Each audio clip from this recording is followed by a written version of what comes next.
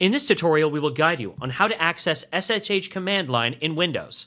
Secure Shell, also known as SSH, is a type of network protocol which provides a secure channel between two network devices for the purpose of exchanging data with one another.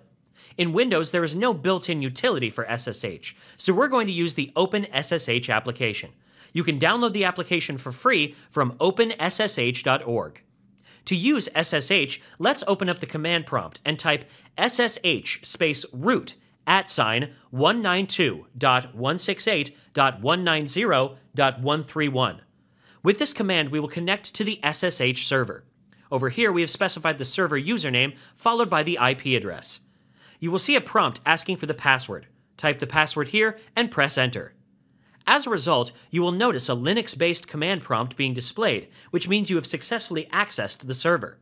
Now you can use all the Linux-based commands in the Windows environment. For example, if we type ls and hit enter, it will display all the contents of the SSH server. To read a file on the SSH server, you can use the cat command, followed by the name of the file. Let's open up this file over here. Once we hit enter, you will see that the XML file is displayed in the command prompt over here. To end the session, simply type logout and hit enter. You will be notified that the connection has been closed. And that's it.